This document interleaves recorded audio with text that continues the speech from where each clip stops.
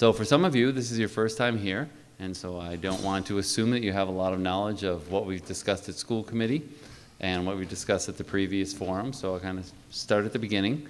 And I'd like to share with you first the format for tonight. We're here for 90 minutes. I would like to own the first 15 minutes, possibly 20, as I share with you what we've done to this point.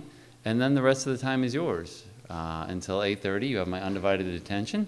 And this is one of those public forum meetings where you can respond to each other. You can talk to each other. It doesn't have to be centered on me. I'm here to listen. I would like to recognize Stephanie Pick, our school committee vice chair, who is here to also listen to your thoughts and ideas. And if she feels so inclined, she'll share some thoughts. But for the most part, I think she'll just be listening to hear what you have to say. Because this is a community forum, it's open for you to speak. There's no time limit. I hope that we'll just have a civil discussion and people be respectful of the time. I know that there are some people here that have spoken on this issue passionately and certainly have a right to speak passionately once again. But for the purposes of starting the forum, I would hope that we get to hear the voices of people who are here for the first time and kind of start there and then move along from there. So to start from the very beginning, the issue of moving the high school start time from 7:30 to 8:30 or later has been discussed for, depends who you talk to, 6 years, 7 years, 9 years. It's been discussed for a very long time, and there has been no change. It's not because people aren't convinced of the sleep study and the sleep research. It says that adolescents need more sleep and the circadian rhythms and the times that they should be asleep. As far as I've heard, nobody argues with that research at all. We buy it, we think it's valid research, and take it as good, solid reasoning. What's standing in our way, it seems, is a way to move the high school start time in a way that's cost-effective and not disruptive to other families in the city, and also if it's something that the high school really wants. So that's where I come in last August when I first heard about this issue, and there is a very committed group of community members, some parents, some not, but very committed group of community members who feel that the high school should start later than 7:30. 8 o'clock, 8:30, some will say as late as 9 o'clock. However, this proposal in my time here has not come to me or to the school committee from the high school. Hasn't come from the students, hasn't come from the teachers, hasn't come from the high school administration. So I am hesitant to make a change when it's not a recommendation coming from our system. However, I think a small group of committed citizens making a change is an important part of the democratic process. And so I want to listen to these ideas, and I asked the school committee if I could hold a series of public forums, listen to ideas from community members, and bring to them in September 3 proposals and let them have a decision, let them make a decision on if they want to change the start time or not. So the way I see it, in September of this year, I will take to the school committee 3 proposals for moving the high school start time to 8 o'clock or later, and they will have a 4th choice, which is to leave it just the way it is. Okay? After that decision, if they choose to make any change, then the following September, September of 2013, it would be put into place. That would give us a year to build it into the budget if there is budgetary impact, and we would make the plans, change the schedule, do all the communication we needed to do, and have it ready to go the following year. So far, at the first forum, I brought 2 ideas forward, and I'm just going to give you a summary of it. One idea is to move the high school start time from 7:30 to 8 o'clock and change no other school. So if we just enlisted new buses, hired new bus routes, to move the high school kids to 8 o'clock, it would cost approximately $187,000 annually to make that change. That's proposal number 1. Proposal number 2 is a relatively no-cost proposal, that would move the high school later and move the elementary and the middle schools as well. And I've cautioned people about that idea. And remember, not only has the high school not asked to have their start time changed, the middle school, families, parents, teachers, and administration, have not asked to have their school day changed. In addition, the elementary schools, students, parents, teachers, and administration, are not asking us to change their start time. So the second proposal, which keeps our three-tiered busing system, so does not increase our costs for the most part, but changes every level of school start time in the district. And that's what brought us to our first forum, when a community member and group of community members brought forward a third option that they believed would meet the needs of the high school kids starting later, and believe that also it would be a cost savings. It would be a savings. The number that was thrown around was maybe $30,000 to $40,000. I had taken a look at the plan prior to that meeting, and I felt that it fell apart in so many ways that I hadn't vetted it out. My mistake. The group at the forum thought that wasn't fair and wanted me to go back and do my homework, which is exactly what we did, and I asked my team to help me out. Has this been passed out? Does everybody have a copy of this? Okay. So this was proposal number 3 from the last forum, and I just want to, there's a lot of information here. I'm not going to read it to you, but I would like to show you a few highlights. What this proposal number 3, and we refer to as the hub busing system, would mean is that the high school kids and elementary school kids would be picked up in the same bus route and then taken to the elementary schools. The elementary school kids, of course, would be dropped off and go to school. The high school kids would wait at the elementary school until the second round of buses came and picked them up and took them to the high school. You can see that this starts with the school start times in the middle column there, and importantly, the drop off at school, when the buses drop them off. And of course, in the third column, what's the earliest that the bus routes start. So you can see that the high school kids are the earliest, getting picked up as early as 6:35 a.m., but of course not all of them get picked up at 6:35 a.m., just those at the beginning of the route. And in the hub busing proposal, it would be changed so that the elementary schools would now start at 8:10, the high school would start at 8:20, and the middle school would start at 8:50. All right? That would mean that the earliest bus route would now be 7:15 a.m. for the people who are picked up first in the route, and that would be the same for elementary and high school kids. So for the high school, that means 40 minutes more time in the morning before they have to catch the bus. For the elementary kids, it's 40 minutes earlier that they have to catch the bus. And JFK would be at 8:10. According to that proposal, it looked like we could fill the buses and even have some overfill the buses, and in some cases even have kids standing on the bus, which we're not able to do. Now, I know there's a lot of controversy around the bus laws. All right? I have to follow the laws. We can like them or not like them, but I have to follow them. And so we have to have a seat for every kid with a bus pass, who buys a bus pass or who receives a bus pass for free because of their financial status. We can't overbook the buses in the event that all the kids take the bus on one day and there are some kids standing in the aisle. That's illegal. We can't do that. So you'll see the description in proposal number 3 of how the buses would run in the morning and in the afternoon. If you flip over to the back side of the first page, the cost in busing.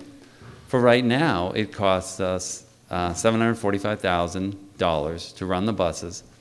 If we were to use this new model, it would be an increase in costs of $113,000, which, in fairness, is cheaper than the other proposal of $187,000 to move just the high school. But it still comes with a cost.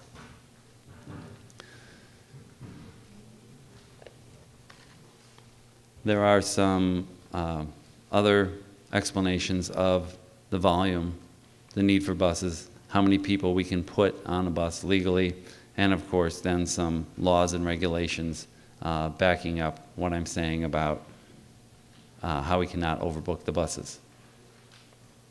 On the third page, or the front face of the second page, you'll see where it says drawbacks to Proposal 3, and there are some highlights there.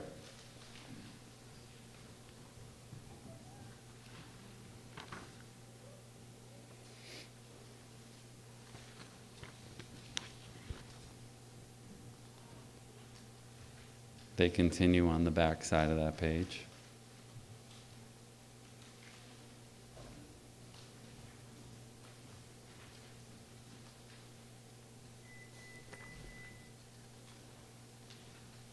And then the last sheet is a letter from our athletic director, which explains his need for buses for the athletes after school, because some of our athletic teams go to JFK for their games and competitions.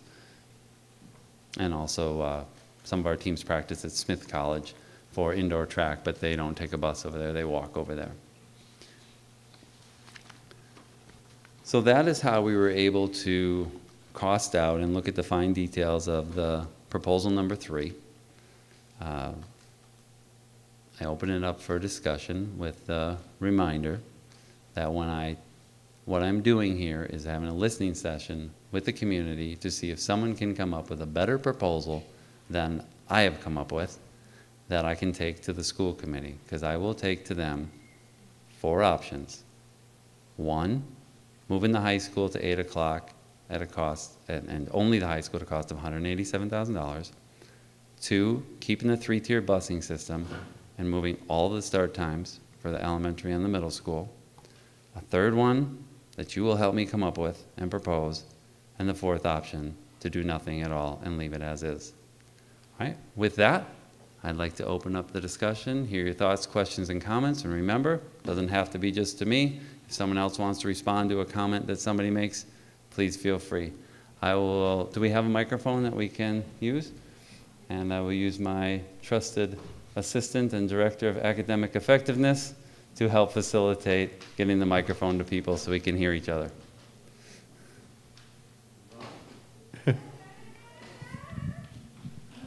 Is it on? Yeah, it is.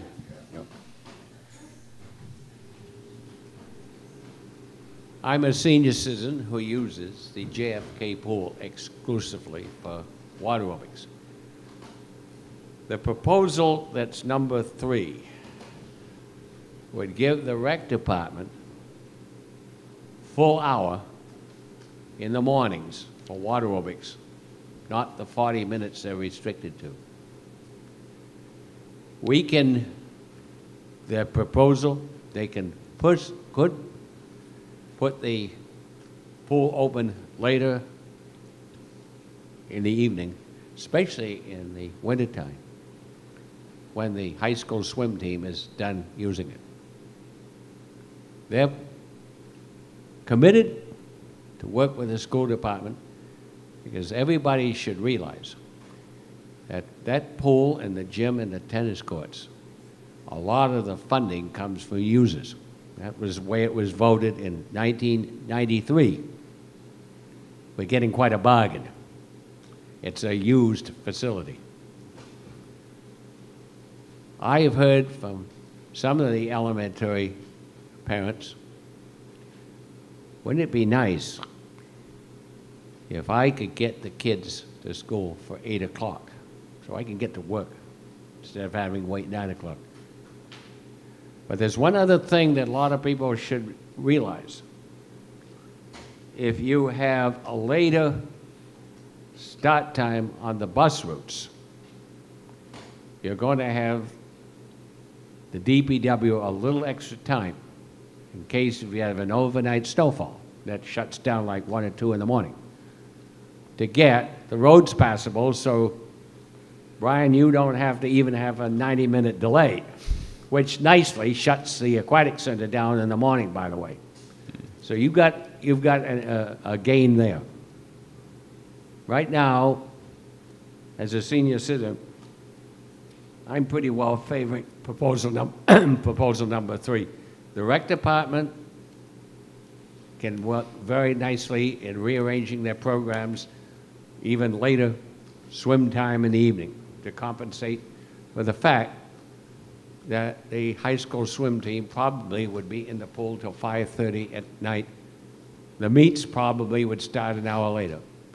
I believe starting this fall, the winter water aerobics may not be on Tuesday nights, owing to the fact that probably all the swim meets will be on Tuesday nights. They're willing to change.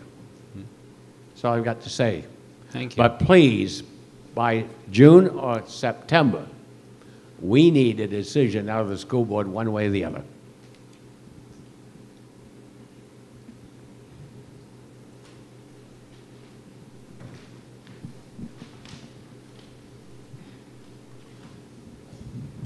Talking about bus plans, there was a plan that we discussed that I would like your administration to look at. Would not change the junior high school or elementary school times at all. The high school students would ride the buses that would go to JFK. So if they're in walking distance to the high school, it would not affect them. They would go from the JFK bus routes that are existing now. They would go on the same bus. And again, busing is a privilege. And if there was high school students that people thought were going to bully 6th graders or 7th graders, we could deal with that. My experience in the high school, that the kids are very, very nice, and especially early in the morning, they have their iPods on, they're very docile, and in fact, the Key Club students have been going to Jackson Street, and they want us there. So, I mean, these are all the kids in the same community. So if they would go to JFK, JFK would start at the typical time. You'd have 2, right now JFK buses sit there. So you'd have potentially 2 or 3 buses from JFK. Those kids would enter just like at Port Authority if you're used to New York, or different places where it'd be the first 2 lead buses. All those kids that were going to the high school would get on the 2 lead buses or 3 lead buses, be dropped off at the high school, which is, I assume, like 8 minutes to do. And so that way the high school can start later. Right now, the high school pickup buses is not meeting the kids' needs. I think there's about 50 or 60 kids that take the buses on the way home. If the kids stay for sports, they can't take the bus. If kids need after-school help, they can't take the bus. And I'm thinking this proposal, you'd have a 4 o'clock bus that would then pick up kids. So it'd be nice if your administration could look at that to see if it's possible. Sounds like an idea that's similar to this one, yet different, because it's the one hub of JFK, and it only moves the high school, this idea. If you wouldn't mind sketching that out a little bit in detail so that I could cost it out and take a look at it, I'd be very happy to do that. Thanks.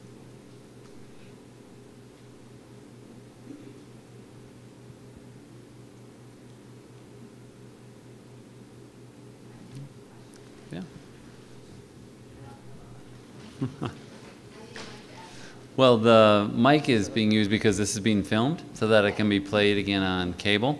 Just have people identify themselves for radio and television when they take the mic. Oh, if you so choose to, would you state your name so that people know who you are for radio and television? Okay, Thanks. I'm Rebecca Goggins. I have a elementary school 4th grader and a middle school 6th grader right now. I actually was just curious because we didn't outline the second option with the high school starting later and the other schools starting times changing, what those changes would be. I believe that the change is that the middle school would start even earlier. But I didn't know what those were and was wondering if you could outline. Let me share that with you. That was option 2, and that was, and by the way, we're going to put a survey out. Is that tomorrow or next week? Next week, a survey with the summary of the options to just get a feel where the community is. But briefly, option 2, which keeps the 3-tiered busing system, is at relatively no cost, but changes all the building start times. The high school would start at 8:30, end at 3. JFK would start at 7:45 a.m., end at 2:20. And the elementary schools would begin at 9:20 and end at 3:30.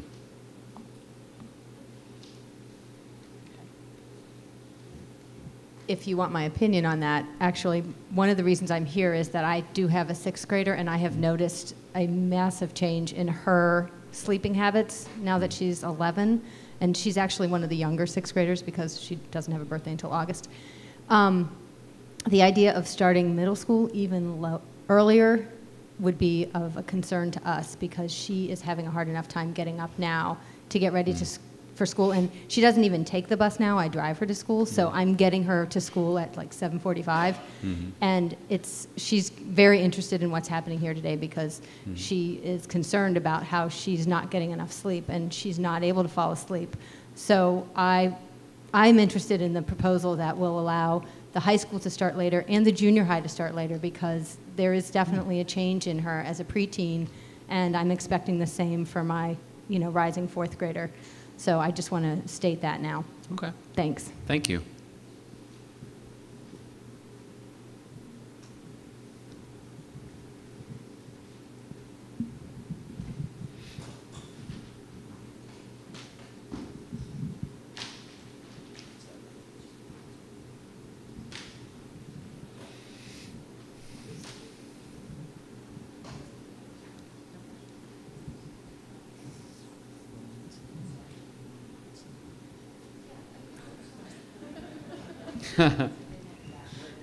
We had a wireless mic at the last forum. My name is Suzanne Strauss, and I am a parent of high school and middle schoolers. My children went to the Jackson Street School, and I teach at Northampton High School. I may be the only person over 16 or 17 in this room that has actually taken the bus, and I've had the privilege of I've taken the bus on a couple of occasions, the high school bus. And one of the things that I've noticed on the route that I've taken is that there's about 10 kids on the bus, or maybe 12, and the bus leaves where we live at about 20 minutes of 7 and arrives at the high school at approximately 7 o'clock. And so high school starts at 7:25. So there's this big gap right there that's sort of problematic. The other thing is my class is doing a project with the Jackson Street School students, and so we have a relationship with fourth graders in Miss Ebitz's class. And one of the things that we do is we take a bus to Emily Dickinson's house. We study about 5 different days studying Emily Dickinson. And one of the things that's really interesting is how well the students get along on the bus. And so I don't know, I know that this was a proposal that was brought up in the past, that elementary school kids and high school kids could potentially take the bus together. And I think it would be a great idea. The elementary school kids really look up to the high school kids really respond to that. But generally speaking, there's no activity at all from high school kids on the bus at 7, whatever it is, 6:40 in the morning. It just doesn't happen. The other thing that I just did want to mention, I know there's been lots of things. I am for the late start time. I think it's a good idea because I teach this. Right now I teach a writing section at 7:30, and I teach a writing section at 12:30. Some of my students are in both of those classes or sitting in this room. There is a marked difference between what you see in terms of people's energy between the morning, which is very subdued, and the afternoon, which is much more lively. And I think there are definitely students who are early morning people. They thrive that way. There's no question about it. But I think the majority of students, when we have standardized testing, when we have anything, nothing is starting before 8 o'clock. And ideally, when we have visitors come to the school, when there's anything, if it can start at 9, we start things at 9. And I think it's just because students are just doing better, that they've geared up. I think it's really complicated, and I feel like the research shows most students would benefit at the high school level and perhaps even at the middle school level. But I don't think really a half an hour is probably enough time to make a big fuss. I think you need to go, I saw something we got in school today, but I don't have it with me, about 50 minutes. I think then you're sort of starting to approach something that actually is meaningful. But if we could shorten the gap on the bus And then if we could think about, what are we doing this for? Then I think the question becomes, okay, there's a million ways to slice and dice the money and figure out the buses. I mean, people have talked about, I know Steve Harrell and Renee have put through a proposal about trying to buy buses and save money that way. We live in a very progressive town, and maybe we could get some kind of internet carpool thing. I mean, people are doing all kinds of creative things where people could, have Corey checks. I would be happy for my kids. My kids probably won't, because I'll have 2 kids in the high school next year. It's too expensive. I probably won't put them on the bus next year. And I think Renee makes an excellent point, which is in the afternoon, the buses are almost empty from the high school because people are doing activities and you can't do it. So there's a gap there. So anyway, the other final thought that I wanted to say was there are a lot of times, there's not a lot of teachers who show up to this from the high school, and I think sometimes people question why that is. And my sense of it is this. It's a very controversial issue, and it gets people feeling kind of emotional. And I think the high school faculty wants to do what's best for kids. But unfortunately, the finances do not always allow that. And so I don't want to be pitted against some teacher who I respect as a professional to say that they're wrong or I'm wrong or whatever. And so I think that's why you don't see a lot of teachers here.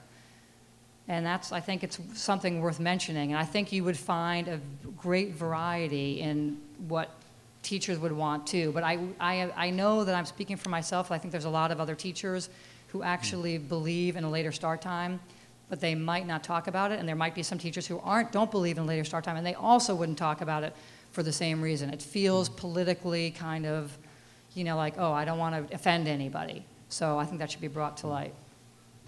While we're waiting to move the microphone to our next speaker, I want to make a comment about the buses dropping the kids off early before the start time. And it's federally mandated that the buses have to arrive at least 15 minutes early for the breakfast program. So, from what you said, they're arriving 25 minutes early on that day or on those days, and we have to have the routes coordinated as such so that they never have less than 15 minutes, and they have to account for traffic and bad weather too. But I just wanted to make that point. Thank you very much. We have a speaker with the microphone, and then we'll go. Hi. My name is Andy Zimbalist. I live in Ward 2, and I have 2 children who will be going into the 9th grade next year. First of all, I'd like to thank you for your careful consideration of Proposal 3. I can't say that I understand everything that's in your response, but I appreciate that you've looked at it carefully, and also your apparent openness to consider other options.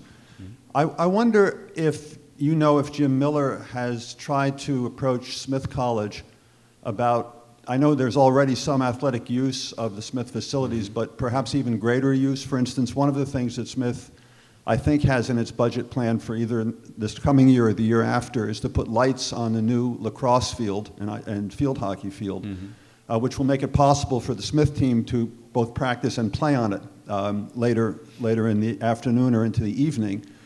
Which might open up sometimes in the mid-afternoon for the high school.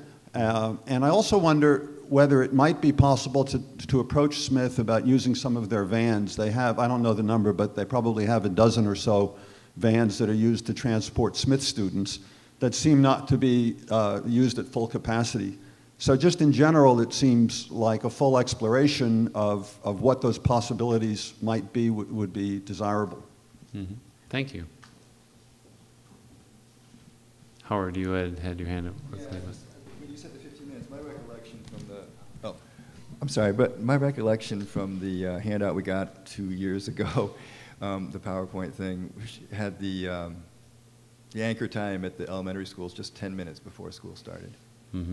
So if 15 minutes is the rule, either my recollection is wrong or we're not following the rule. The note I was just handed said it was federally mandated 15 minutes early. We can look that up to verify. We'll see if we're actually doing it.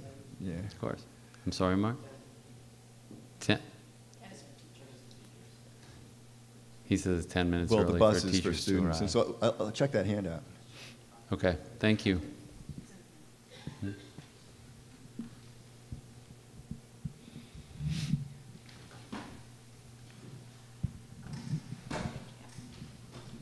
Hello. I'm a junior at Northampton High School now, and I would just like to assert that I am against a later start time. I'm for keeping things the way they are now. And I do recognize, like, teen sleep rhythms. Last Thursday night, I was up till 1:30 in the morning because I couldn't fall asleep the night before my AP US exam.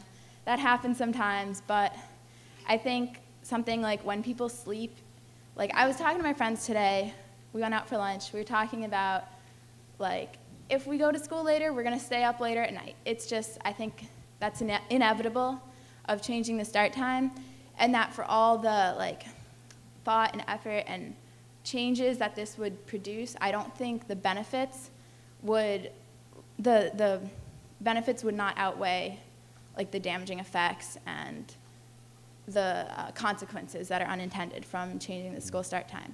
And I think that on an issue like this, student opinion and teacher opinion should have greater weight than research. I know, like, I recognize that research and science are all very important. I'm not opposing that, but I think on an issue like this that students and teachers should really be taken into consideration. Thank you. I'm glad you said science is very important because your science teacher is here.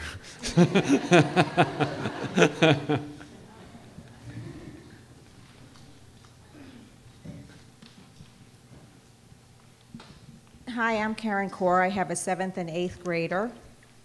And my 7th grader was going to come with me tonight, but she's fast asleep. My kids' rhythms are so far off right now because they're not getting enough sleep at night that it's routine that one of them is asleep at some time in the early evening or late afternoon and then wakes up later and can't go to sleep. So we're a mess. It's affecting my sleep and work life as well as my kids because I have to get up so early to make sure that they are on the bus on time. Just a couple of other options that I was thinking of were if you totally flip the schedules and switch the high school and elementary school. I've heard that we can't do that because the elementary school students will be out in the dark, but most elementary school students are out there with a parent, and it's the high school students that are out there at 6:15 in the morning alone, and I think that's a little scarier.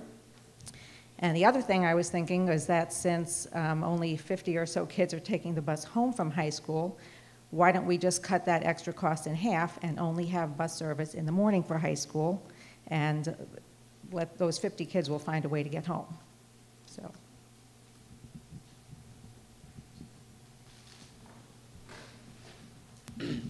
Hi, my name is Mitch Hartley.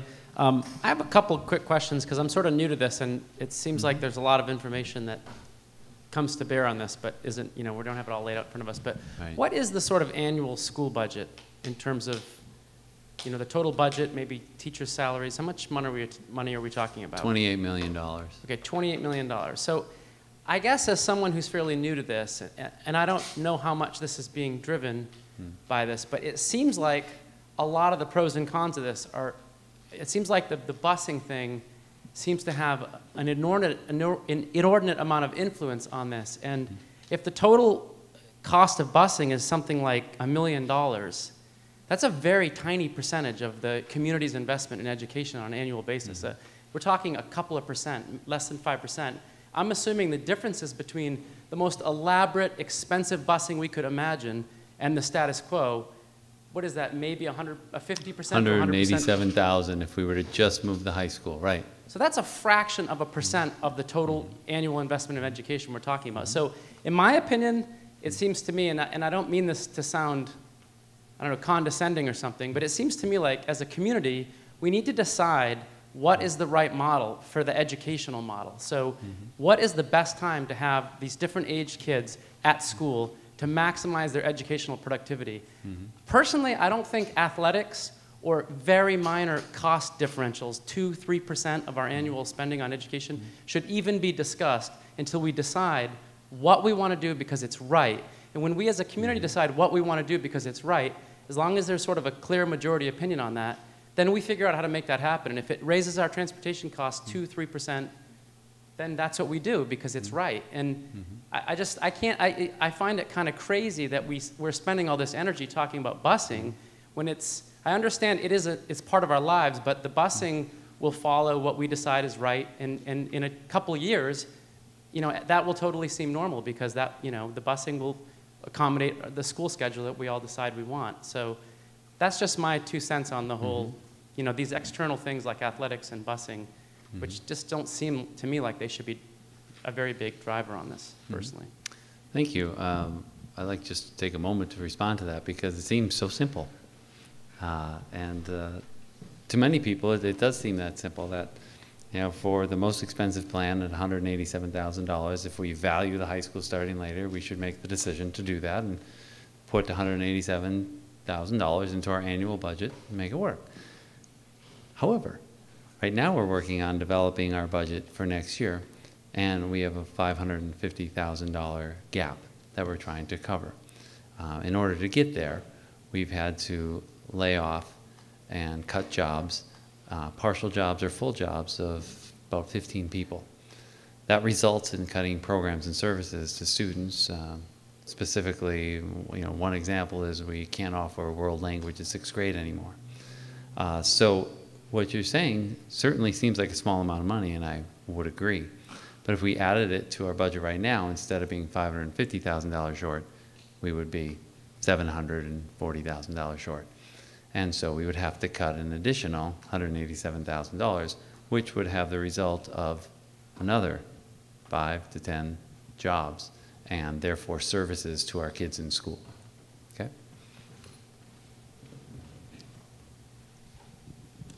Hi, I'm a current junior at Northampton High School, and I'd like to say that I've never really heard people complaining about starting school too early, but I have heard people complaining that their classes are too big or they don't get to do things because we're understaffed.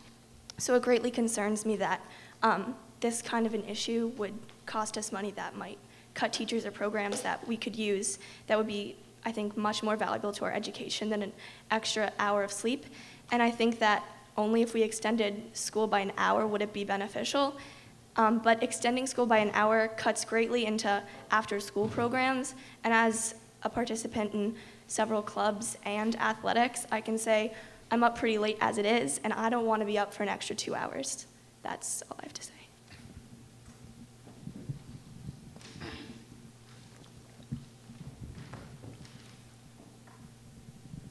Yeah, I'm curious about why the hub bus proposal costs more. I mean, it's the same number of Durham buses, and we wouldn't be using the hub proposal, although I don't know why not, for the vans. So they'll be doing exactly what they're doing right now, which is running 3 separate routes, or do we have to get more vans because they're running at the same time? Why do the vans cost more than they currently cost? Okay. Our Director of Transportation, Joy Winnie, has joined us. And though I try very hard not to put her on the spot, I'm afraid I can't answer your question without getting some input from Joy on why there's an increase with the hub busing program. And I know she has the answer for you. The increase would be in the morning hub proposal. We would need 11 vans as opposed to the 5. Our elementary vans right now are totally loaded. So we would not be able to utilize them. And as you know, they are door to door. They are driven by the individual education plans by the students. So I run the fine line between who I can put with each other on the vans a lot of times. And with that being said, you're basically doubling up the specialized transportation in the mornings. So that's where the cost is going to come in, is for the vans in the morning. In the afternoon, my proposal is a little bit different than yours. It's to keep the 3 tiers, to keep the costs down, which we can do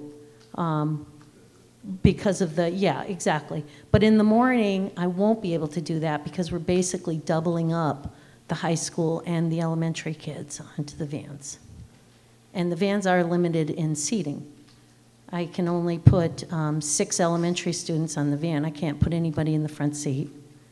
Sometimes if it's the bigger van, I can put 7 on. 8 with the driver is the legal maximum for the students on the vans.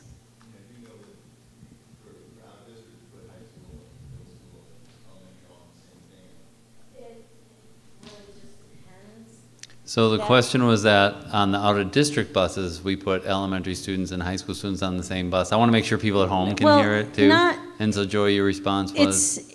If the program has the combined elementary with the high school students in the program that we're sending the students to for out-of-district, I think we maybe have 2 out-of-district programs that do that. The rest divide the students by their grades and ages. But yeah, and the district students, basically the out-of-district schools kind of handle the behavioral issues that come up on those buses, just as they would in the classroom with those students. Thank you. This gentleman up front's been waiting patiently to say a few words.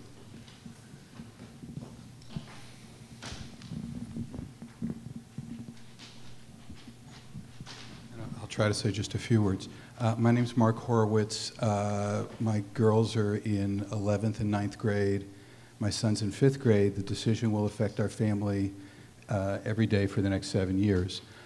And you know, my concern about the conversation on busing, which needs to happen in terms of costs, is there's so much focus on the busing conversation that it's as if we all agree that but for the busing, the start time should change. And I, like the superintendent, I have no questions about the sleep research. I think we're confusing passion and science here in a way that's not helpful. I totally respect that a lot of people feel like it would help some kids to come to school later. There's 2 leaps we're making in science that I think are a little broad. From all the, and I haven't read all the research, but I've probably read half a dozen of the articles. The notion that in some communities an hour and a half has made a difference in some factors doesn't at all speak to what a half hour would make. It's quite a leap to think it would make a difference. But last night I was reading some of the Minnesota studies, and what they sort of supported, which is my idea, is that what late start time really affects is if you have an enormous tardiness or absentee policy. Because I think what happens is that if a community has a really serious absentee policy, problem, that when you make the start time an hour and a half later, the fact is more kids get to school. And the reason some of the test scores get better is because the kids are in school. This is not to diss the research on the brain, but we're way from the point research-wise where we can really make links between these observations and a school outcome question that's got so many variables. And so I think that if we're having a serious problem with absenteeism and tardy, and we're trying to get kids to school, I still think there's other ways to work with families to get kids to school. My concern is that if it ain't broke, don't fix it, and that while I know people have been advocating for this for 9 years, I think it's great that you're doing this survey. I'm concerned that in 9 years, there hasn't been a real attempt to ask families. You know, one of the things I wrote in the Gazette about a while ago that I think about a lot, and I do social science work, is Alessandra used the word unintended consequences. There's like a dozen of these things. There's a lot of things that are going to fall out of place in terms of families, in terms of kid access to teachers out of school that are very concrete and predictable. And this notion that being more rested in the morning is going to compensate for that is, I think it's a leap. And so I'm just concerned that we're having too much conversation about how can we afford to do the right thing. And I'm not at all convinced that cost-benefit-wise that this is the right thing. I also have to say I really appreciate the conversation tonight, the opportunity, and the tone thus far has been really respectful and civil, and it really hasn't been in a lot of forums, and I think we've got to find a way to be able to listen to the kids, to listen to parents, and to just have disagreements about this. Thank you.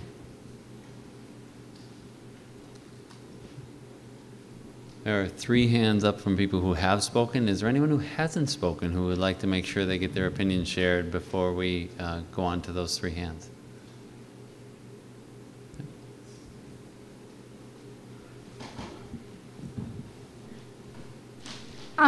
I would just like to add that among many other sports, the girls' indoor track team is the second best team in the state, and it is a huge sport. It's one of the biggest sports teams at the high school. And for the past 5 years, I spoke with the coach and a teacher, and who's the coach and a teacher. And for the past 5 years, we have that facility from 2:30 until 4:30, and 2:30 until 4, depending on the day of the week. And Smith cannot give it to us any later.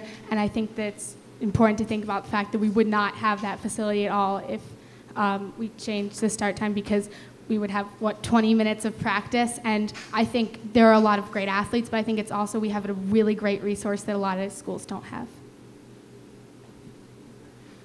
Thank you, and congratulations on being second in the state. That's pretty impressive.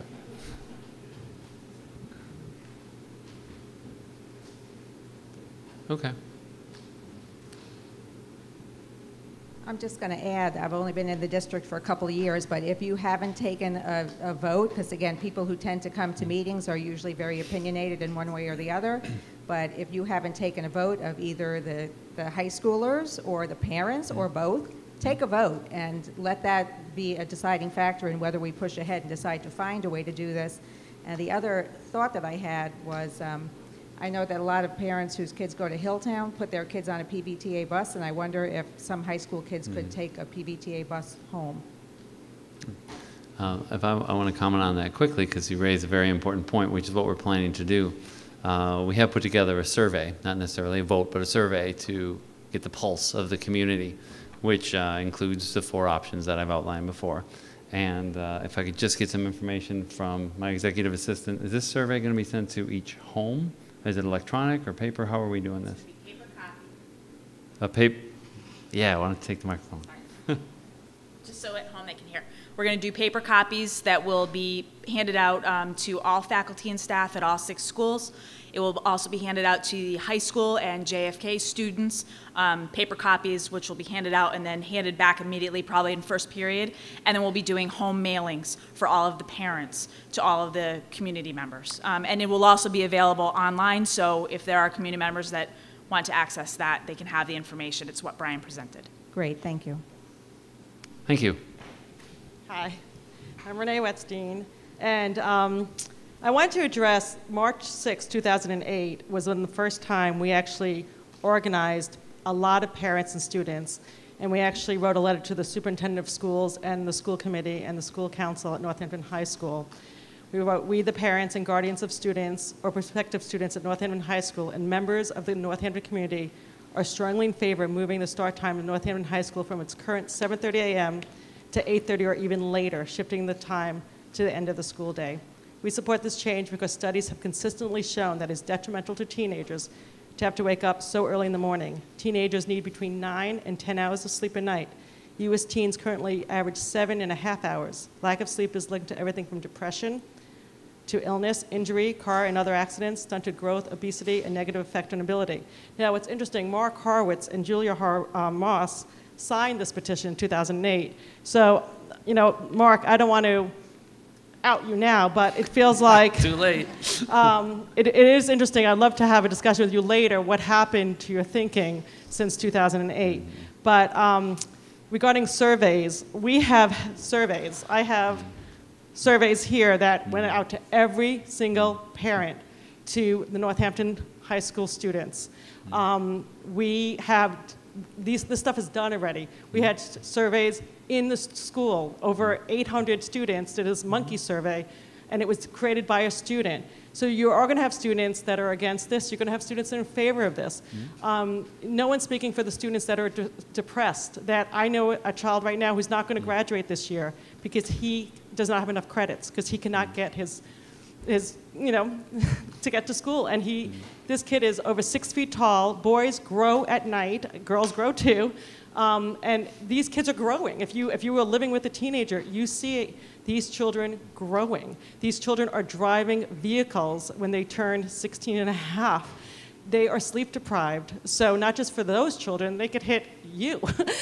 So this is not just science, I think, is incredible on this, but just being a mother and seeing and talking to other parents, so we've done this already. So Mark, I would love to have a meeting with you afterwards and to show you all the work that has been done and the surveys. But I think it also needs leadership, because Amherst, if they do it and they start at 9 o'clock in the morning, we compete with Amherst in so many different realms. I think that's something we need to consider as a community, how they got it through, if they do, in 1 year. And I haven't been involved in this for 9 years, but I'm involved in this for 5 years. And the school committee has agreed on the research. That discussion is over with. It's how do we get it done? And I love that new people are coming in and saying, well, it's not a lot of money. And I've been frustrated in this struggle, because I feel like we never have these discussions where really smart people in this community can figure out, are there other ways to do it? And it seems like it's always an administration that blocks discussions and creative ideas, even from students. Students have also wanted to think about ideas, because they ride the buses. So I think that it is bus-driven, and I think there has to be a solution. This is not solving cancer. This is just getting kids to school. Thank you.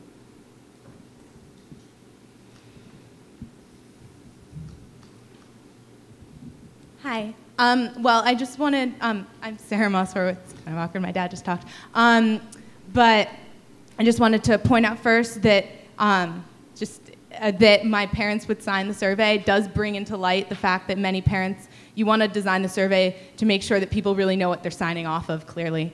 The second thing, all right, so first, on the Amherst issue, I know a lot of people from Amherst, and I know that it's just as controversial there that it is here. It is definitely not a set-in-stone issue. There's people who are who are really frustrated because it's not really that great of a situation there either.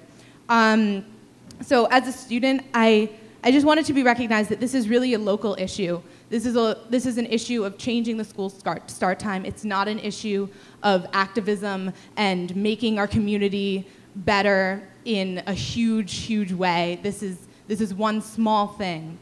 And I think that a lot of drama has kind of gotten into all of these discussions, and it's become kind of a really emotional battle when it really should be something that should be talked about really logically. And also, there's a lot of people who have been putting out ideas about why can't we just fix the busing? Why isn't it just a really simple fix? And as you said, there's laws and there's regulations. You can't just kind of make something completely new up, because it's just not how it works. And we can appeal to the state or something, but that's just not really how it works. So we can't completely get rid of every single thing that's going on just for this issue. And I believe that everyone who's here today does care about doing what's best for students, and I completely respect that you would come out and talk about to try to help your kids. But I think people need to recognize that as students, this isn't an issue that is on our minds in the same way as the future of cutting our arts or cutting teachers, and we're really worried about those kinds of things, and we're not as worried about this. Thank you.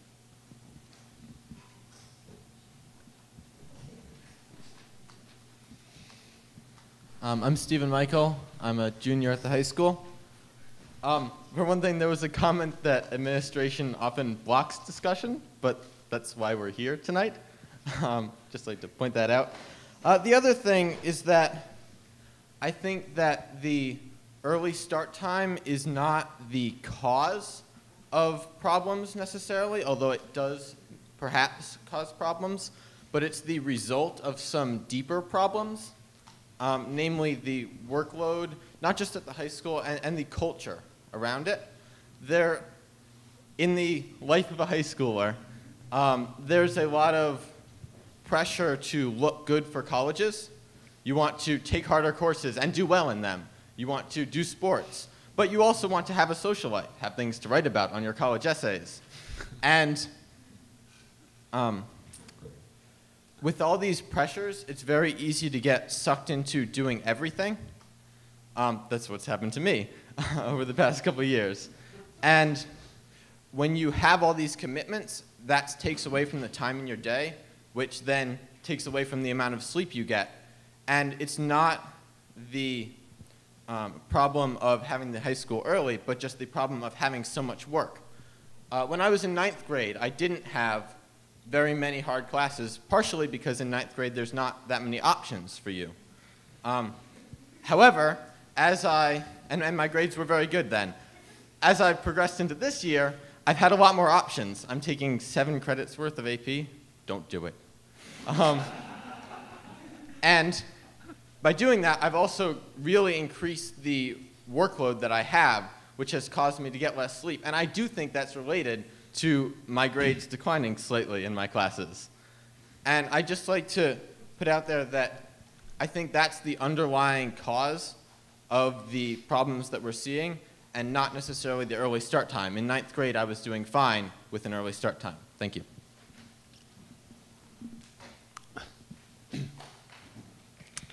Thank you.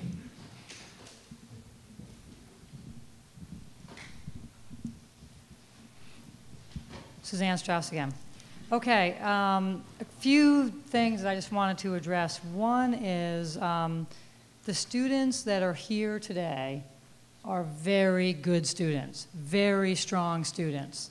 And one of the things that you, Superintendent, actually said I'm paraphrasing, I don't want to quote you, but was that we need to deal with attendance and tardy issues. It is a real issue at Northampton High School, and that we also need to make sure that we're dealing with the students who don't have some of the access that some of the kids in this room have. And I think for those kids, it makes a huge difference. There are kids who are parenting their little brother and sisters in the morning and in the afternoons and all kinds of things. So I think that the issue of sort of the gap of education is probably, with somebody like Stephen, is really, we're not going to see it. If Stephen goes to school at 6:30 in the morning, it's probably not going to change his GPA very much, and probably for most of the kids in this room. But I think it does make a difference to the kid who's having a hard time getting to school for whatever reason, and we have lots of them. And we have a school that's in a great transition, actually, in terms of, and a widening gap that I've seen in the years that I've been in Northampton High School about what kids need and what we can provide and who needs more help and who needs more after-school stuff and who needs everything, you know, and I agree, we don't have the money for what we want to have in our school. But that being said, I think that it's true that a late start time is not going to answer all the problems for our school. But what I hear a lot of is how it's going to be negative. And what we don't know, the thing is there will always be unintended consequences for whatever we do, whatever that thing is. But we are a system that in the high school has not changed in 14 years. You would be hard-pressed to find any organization that does not happen. People change, things change. You know, we're trying to run a school in the same way when we didn't even have the internet 14 years ago in our school. And I think what we need to do is take a broader approach. I mean, Stephen went to Norway last year, right? Their school, and so did Heather. They were both in my class at that time, right? And whoever, I don't know whoever else is here. But the thing is they operated a school where you go later. Sometimes they actually leave early. They have like they go to school for 3 or 4 hours. They have a much more open situation. And we're doing stuff in a way that seems to me to be sort of very closed and very contained and very much like we know the poison that we're taking and we're okay taking it. Instead of saying maybe it would be positive. Yeah, there would be unintended consequences, and maybe the consequences that we would have would be far-reachingly, vastly better. And that's something that I think we need to consider. What would be better? You know, and we're all thinking about, oh, I'm going to go to bed later. Probably not. Probably not. So anyway, I think that we need to look at it as what would we gain, not always what we would lose. And I think that that's not a part of the discussion that we're having. I don't want to respond to every speaker, but Suzanne, I can't let some of what you said lie without response. We do not have an attendance or a tardy issue at the high school, and I never said that. What I said when I spoke about attendance is that it's something we want to pay attention to because district-wide we have a 95.3% attendance rate, which is very good. And we all know that the more kids are in school, the more they're going to learn. And so my challenge to the district was to try to raise that even 1%. That because our attendance rate is 95.3% and it's very good, it's easy to ignore. It's easy to say, that's great, let's focus on other things. And I believe that school attendance is so important that if it's 95%, there's no reason we shouldn't try for 96%. So I think it's important that I challenge that point, since you were quoting me. Second, you made a comment that the high school hasn't changed in 14 years, and I can't believe Principal Nancy Athas is still in her seat behind you, because I've only been here since August, and I know that you've just initiated a brand new advisory program. They've added new courses and new programs and technology, as you mentioned, over the past 14 years. You've changed the long block. The high school has evolved tremendously in the last 14 years. And it only takes a simple MIMSI report to show your AP involvement with students and the diversity of students who have been taking AP courses and scoring off the charts, from students taking 150 AP tests 7 years ago to 748 AP tests this year. Unbelievable. I would say that the third point I want to challenge, the poison you're taking is more like a vitamin. And the kids are doing fantastic, and I don't want to change a thing. Thank you. I've got the mic, so I'm going to use it. My name is Gina Norton-Smith, and I have a 9th grader at Northampton High, and I have a 6th grader at the junior high. When we bought our house at a place where my kids could get to school easily and quickly. So I live just around the corner. Only my 6th grader takes the bus, and next year he's going to bike to school. My high schooler walks to school, so he can leave the house at 7:25 and get to school on time. He's fast. So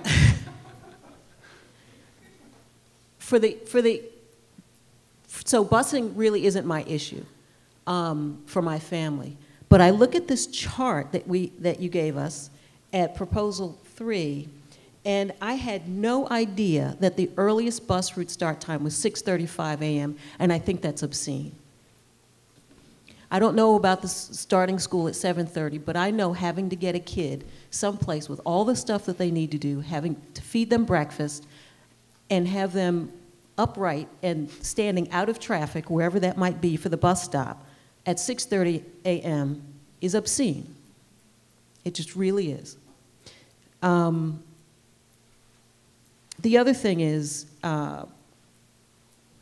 having a start time later in the day, whatever that magic number is, that magic time is, that would also relieve the pressure on students to try and fall asleep earlier. So yeah, I think that's part of the point. It's not you would push everything later, but you would push it later into a time period where the teenagers naturally do things. I have a teenager who is as involved as anybody you're going to find in the room, and who is as good a student as anybody you're going to find in this room. And he is dedicated to getting his sleep. And so at 9:30 at night, he's got all his stuff done, packed his lunch, has his clothes ready to go, and he can't fall asleep. He's trying and trying and trying, and he can't fall asleep. And it bothers him to no end. If he had more time in the evening, he would get out of that pressure to fall asleep, because he's dedicated to his rest, and he's dedicated to his work and to his after-school activities, and that would make less pressure on him, just in terms of taking care of his bodily needs.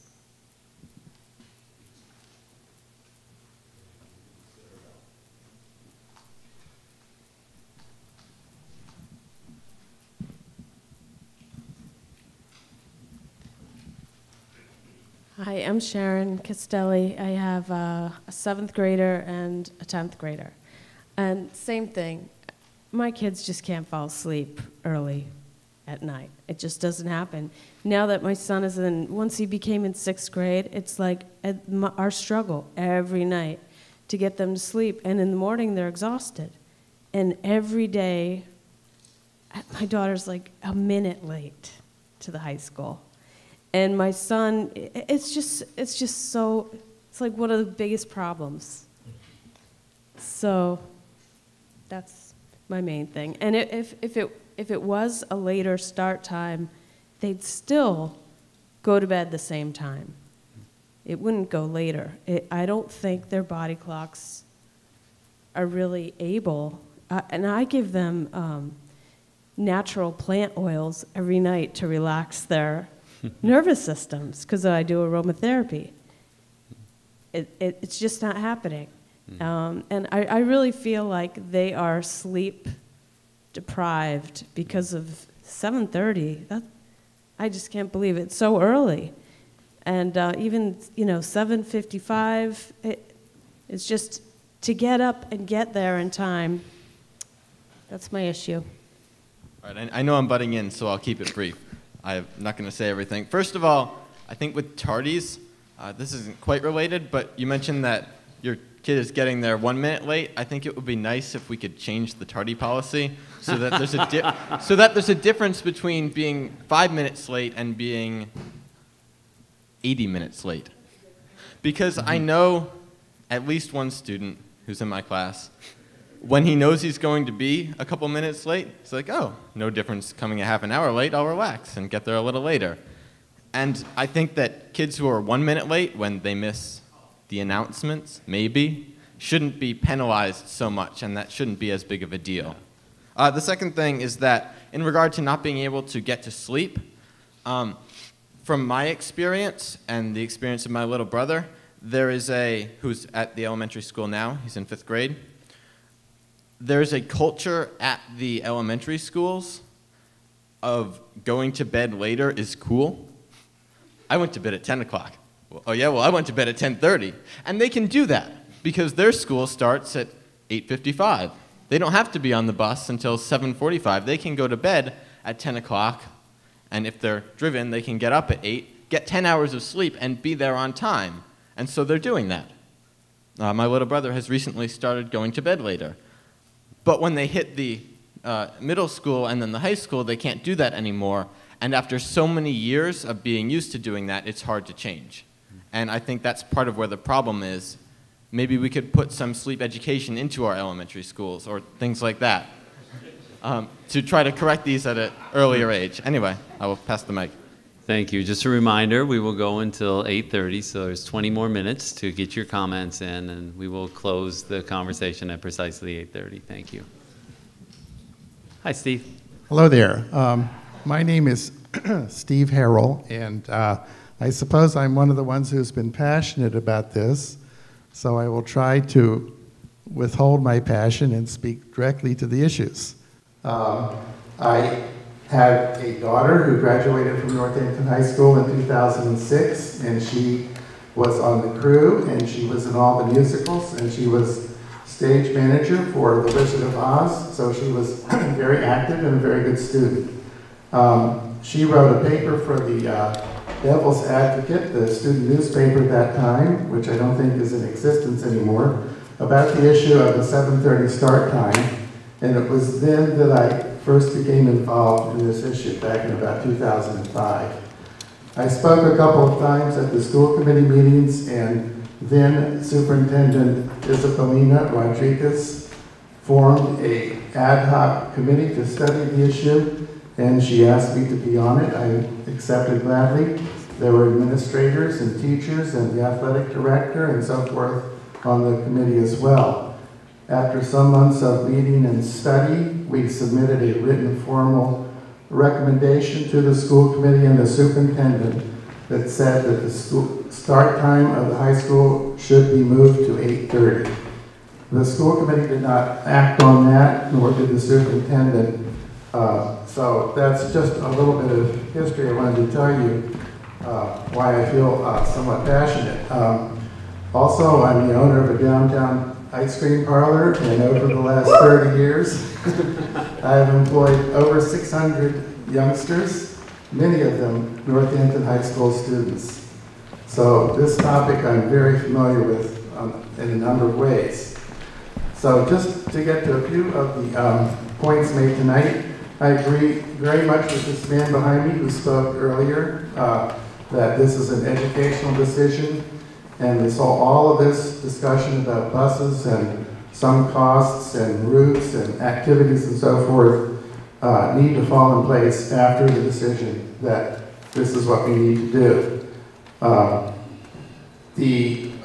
There is, as far as $187,000 or $100,000 or no dollars, whatever, there is a comment from a parent in Amherst who said at one of their forums and meetings that when you consider all the money we spend on trying to make educational improvements in educational programs, that even if it was $187,000, that would be a bargain to what it can provide in benefits to our students in our community.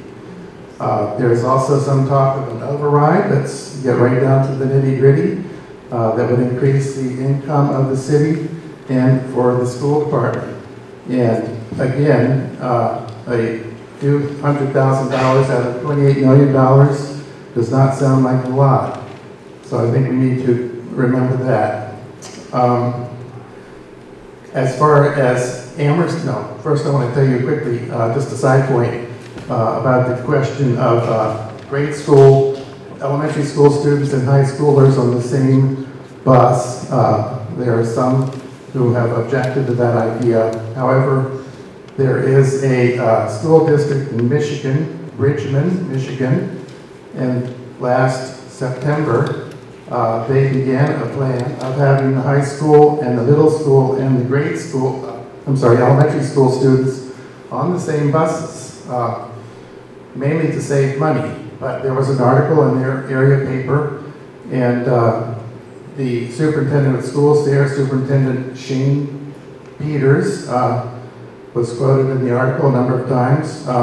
He said it was a transportation arrangement that is used in many districts in the West, Midwest, and that once the district makes the transition, the system works 99.9% of the time.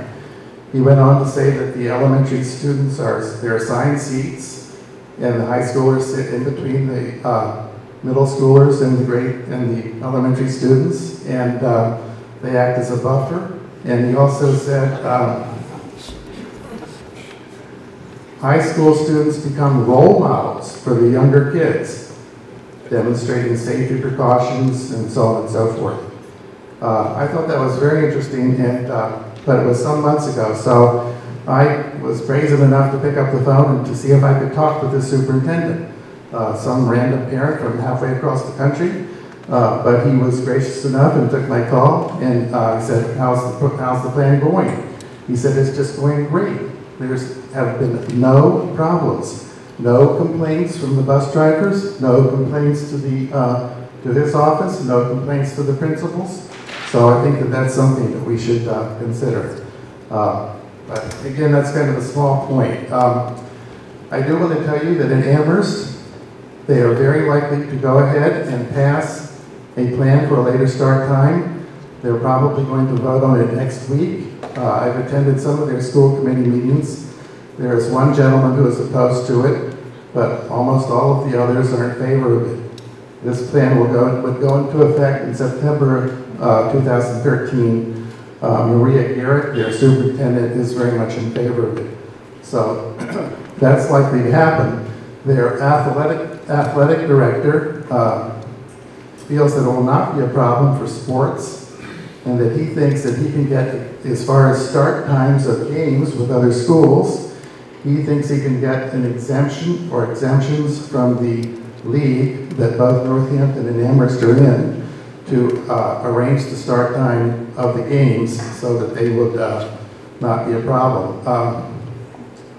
There are some on our own school committee who think that that would be a problem, and there would never be any exemptions, but so that question remains open. Now, to the question of, and I'll try to be brief, of the question of seating required to be provided on the buses. There is a feeling that among some school committee members that we are required, and I think Mr. Salzer mentioned that tonight, to actually require seats on the buses for everyone who has bought a pass or has been given a pass due to need. I have looked for this law and regulation, both local and state level and national level. and I have not found it. Other people have also looked for this regulation and law, and we have not found it. And the excuse me, regulations and laws that are listed in the handout tonight do not address this particular point. They address points about drivers and seat sizes and capacity of buses and so forth. So that is a serious question that really needs to be answered. Is there such a law or regulation or not? And I bring that up because on the buses that arrive at Northampton High School in the morning, probably some of you know that several of us parents took a survey one morning, and there are 9 buses that arrived, and these buses have a capacity of 78. The bus with the most students on it was 24, and one bus had 11, one had 9, another one had 9, one had 14, and one had 1 student getting off a bus with a capacity of 35 seats. So the question of the number of bus passes and the number of seats that we're driving these big buses around with really needs to be more carefully examined, in my opinion, in my humble opinion. Just one more point or two. This lady back here asked if we had had surveys or votes. Yes, we certainly have. I'll be glad to provide copies of some of those to you if you would like. I'll just draw attention to 1 or 2 of them. There was a survey done of Northampton High School students in 2009, and there was a very high response rate, and about 2/3 of them do favor a later start time. And I think more interesting than that, 53% said that they fall asleep in class often or sometimes. That's a lot of students falling asleep in class. So I don't know how they can learn something if they're falling asleep. Excuse me. There was no, I think I'll just skip over that part. I'm just about done. Oh yes, 2 last points. One is that I know it seems like if you don't have to get up as early, you'll stay up later. Did I say that backwards? I think so. No. And I respect your views and opinion on that. It certainly seems to make sense. However, in school districts across the country that have made this change to a later high school start time, that has not been borne out. That is not what the evidence says. They, in fact, do not stay up later, but they go to bed pretty much when their circadian rhythm tells them they can and go to sleep. So that really is not, with all due respect, does not happen. I know we've talked about that before, but it seems to be, we need to repeat it. And then the last thing is that I know it sounds like if the day ends later, you're going to have less time for extracurricular activities. I went to a high school outside of Washington, D.C. in Montgomery County, Maryland, a large high school with 2,000 students in it, and it began at 9 o'clock and it got out at 3:30. And I assure you, we had a full roster of all sports, lots of competitions and games, all kinds of musical programs and bands and orchestra and clubs and the whole 9 yards. And my big shtick was the band. It was a big band, a marching band, and then a concert band, and had a great time, but it took a lot of time on weekends and practices and so forth. At any rate, the point I'm trying to make is that with a shift in the start time, after-school activities and extracurricular activities, in fact, can go on at full strength. There's a shift in the day, and I don't think you need to be so concerned about that. I suggest that to you in a humble way. So that's what I have to say. Thank you. Thank you. Just a reminder, we will wrap up in about 7 minutes.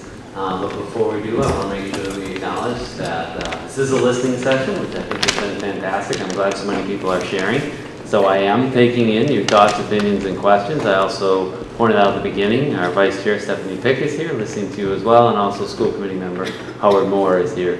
I think it's important that you have the opportunity to be heard and that we can have this kind of public discussion.